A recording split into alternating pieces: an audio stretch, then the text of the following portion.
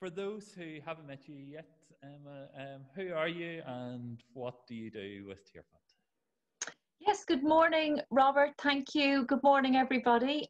My name is Emma Lynch, and I'm part of the Tearfund Ireland team. I've met many of you before on my visits to Carrigrone, and I'm very sorry not to be able to be with you in person here today. Tearfund Ireland is a Christian relief and development agency. So we try and bring aid in emergency and disaster situations. And also our desire really is to see people lifted out of poverty for good. Thanks, Emma. And I know you guys are working in many challenging places. What is your focus at the moment with a harvest time? So our harvest focus really this year is on the country of Ethiopia. We have a lot of work going on there with very poor and vulnerable people. It's a country of 100 million people, and a huge issue around people being able to get good enough harvests to feed their families each year. So this harvest time, our focus is on are there ways that we can help groups and people in Ethiopia to have a better harvest. So you're saying about a better harvest. What does that mean to people in rural Ethiopia? In rural Ethiopia, they're really experiencing the effects of changing weather patterns.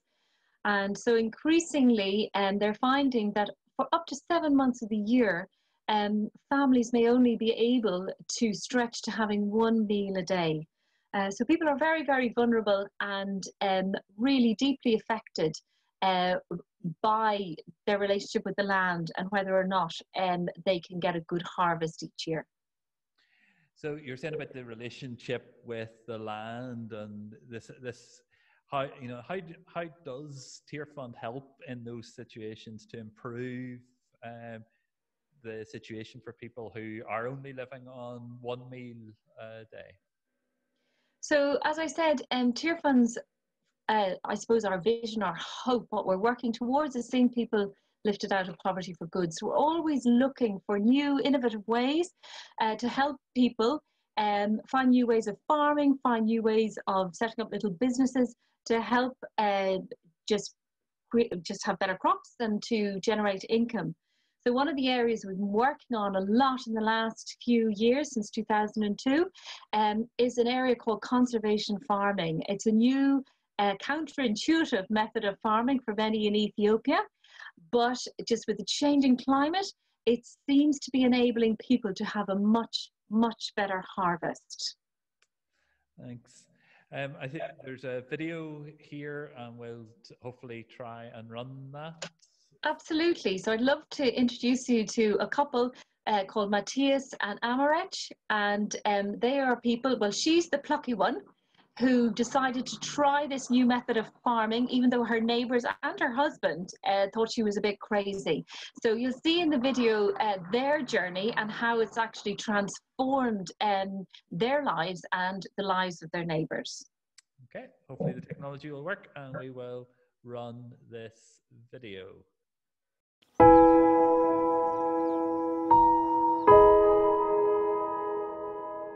My husband and I dropped out of school at a young age to get married.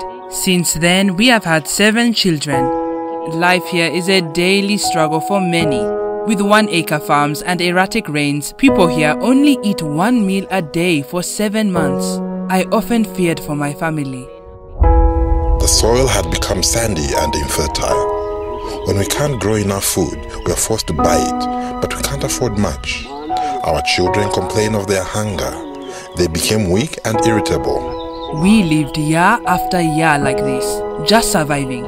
But then I heard about something at church called conservation agriculture. When I first heard of this new farming method from my wife, I dismissed it. I didn't believe it could really work, but she insisted to give it a try and said she would do all the work. Then I got to work, digging the holes, mulching and planting. Many of my friends considered me a crazy woman. They would make jokes about me when I was doing this. But then came the harvest. When that year's harvest came, I couldn't believe it. We grew 151 kilograms of maize and 49 kilograms of pigeon pea, much more than we had grown in the past. From that point on, I was a believer. We have converted all our fields to conservation agriculture. Then I joined a self-help savings group that started at our church. The name of this group is Love, because without love, we are helpless. Before and after every meeting, we pray, because God is the Alpha and Omega. The group has taught me how to save and given me access to loans from the group savings. By taking loans, I was able to start a coffee trading business. Thanks to conservation agriculture and the savings group, our life has been transformed. Our second year, we grew over 500 kilograms of pigeon pea and have also started selling beans, taro, coffee, peas and pumpkins. For the first time in our lives, we had product to sell in the market. It was a joyous celebration in our family. Because of my coffee business, we were able to pay for one of our daughters to go to college to study English. My wife has been the backbone for me and our children. Throughout it all, she was encouraging. I am training 50 neighbors and my pastor and giving them seed. Our church has set up a model farm to train the community. All we have is a blessing from God. We learned to care for His creation and the land, and we enjoy God's blessing. My favorite verse is from Psalm 121. I lift my eyes to the mountains. Where does help come from? My help comes from the Lord. I never thought something so simple could change my life forever. But with God, anything is possible.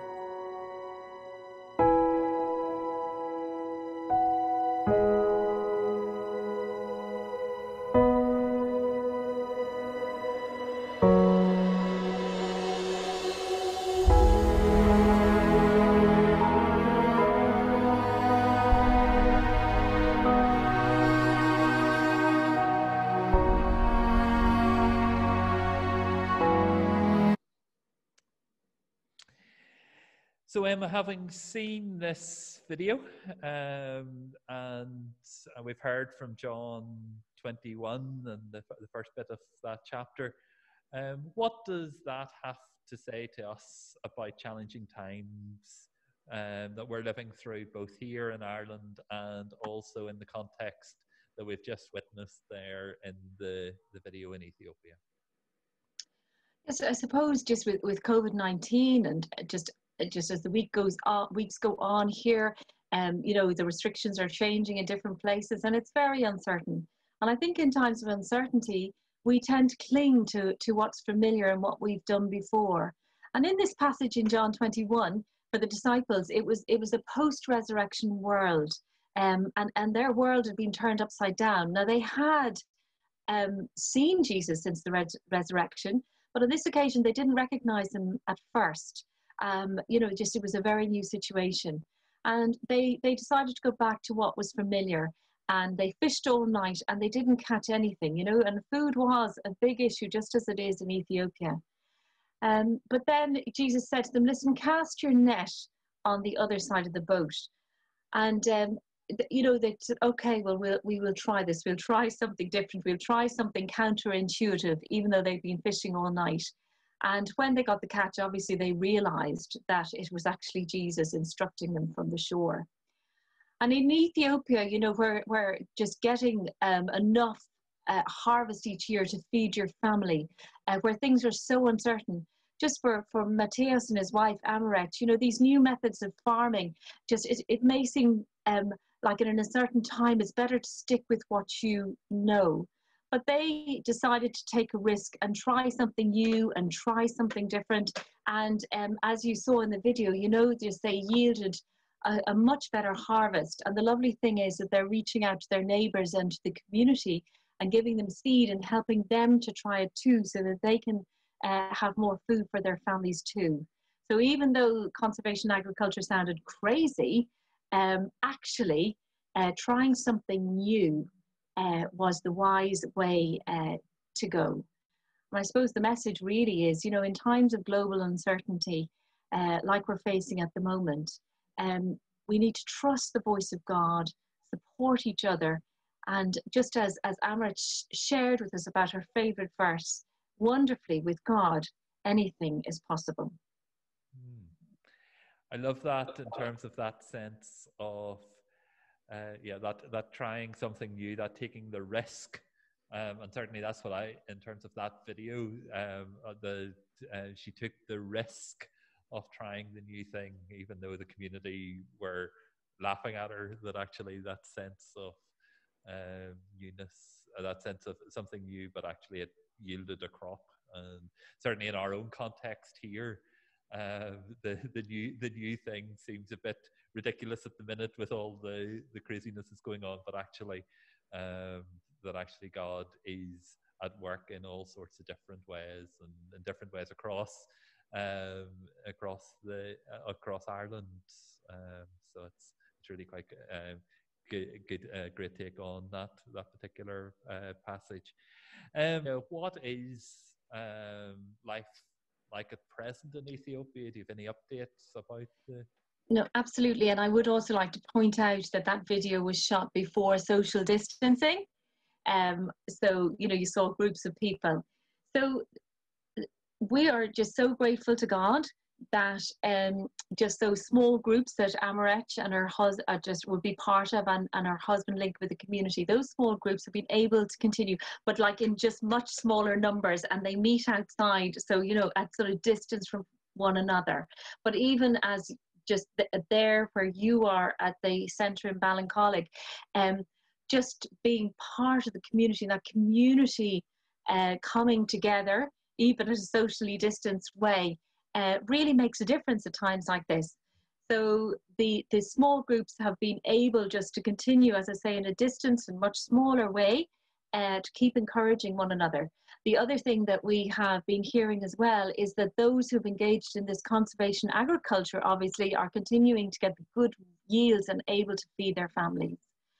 At the very beginning of COVID, you may have heard on the news, but the government in Ethiopia called for a nationwide prayer for God to protect the nation from COVID. Now, they don't have huge testing in the country. However, their numbers relative to other nations have been quite low. So they've actually had less deaths in a country of 100 million people recorded than we have in Ireland to date. So this is a remarkable thing. However, our partners would ask us to really pray that COVID doesn't take hold in rural areas. It's mainly in cities and towns now, but in the rural areas where people are really mixing together, and there are very few health facilities, they're really praying that COVID won't take hold there. But we're just so grateful to God that it looks different, but actually much of the work, the foundational stuff that we've been doing for the past number of years has been able to continue. Thanks, Emma. I suppose, as with a lot of this stuff, it's what can we do? And there certainly in terms of prayer and in terms of getting involved, because I know some people here mightn't have been involved with Tearfund before, so I know there is a link between the parish and Tearfund. But firstly, in terms of prayer, I'm sitting in the prayer space here. What sort of prayer points do you have, and also how can people who are listening in get more involved with you guys? Great. Okay, so over the last few years, just from Tearfund here in Ireland and our supporters, hundreds of new little groups, self-help groups, have been set up across Ethiopia, and we're about to enter a new phase. We're hoping to set up more. So €145 would actually set up a self-help group, which obviously impacts all those people's families. In terms of just on a monthly basis, just a gift of €25 a month can also keep a self-help group going. So just, you know, there's financial ways to get involved, but we're always looking for prayer partners. So we just really value prayer just for this new phase of self-help groups, that they will really get off the ground. Obviously, it's challenging for you know, nurturing these little groups at the moment, but just prayer that many more groups can be started would be great. We're really thanking God as well, because we're involved with churches and church networks across Ethiopia, And at the beginning of the COVID crisis and continuing, just we have been supporting them to spread correct messages about COVID, hand washing, all of these sort of things. And they are really listened to in their communities as sort of safe sources of information. And they've been handing out, just soap and the different hygiene things people may need. And so we just really value prayer as well, that they will continue to be able to promote, the true and positive messages to help people get through this. Just let me look here and just see, and again, as I mentioned, we really value prayer that COVID won't take hold in rural areas. And finally, just for the government of Ethiopia, there are many challenges. There's poverty, there's COVID, there's unrest in certain parts of the country, and also there's unrest in the region because Ethiopia has just started filling a big dam, and there's countries around the area that are a bit nervous about that. So prayer for the government of Ethiopia at this time, that they will really be wise as they move forward for the good of their people. Emma, thank you so much for taking the time to chat to us here in Carrigrohane, and thank you for that challenge from the Gospel of John, and for filling us in, because I think it's really important at these times when we can so much look inward and look at the challenges facing us here, but actually the remembering, and certainly I was very keen that we would make sure that the Harvest Festival this year looks outwards as well. And so thank you for sharing those things, and we look forward to welcoming you down in person to Cork at some time, hopefully in the near future. So thank you, Emma. Thank you very much, Robert, and just thank you everybody just for your ongoing friendship and support in prayer and giving, and all that you've done just to stand with Cheer for Ireland and our partners over the years.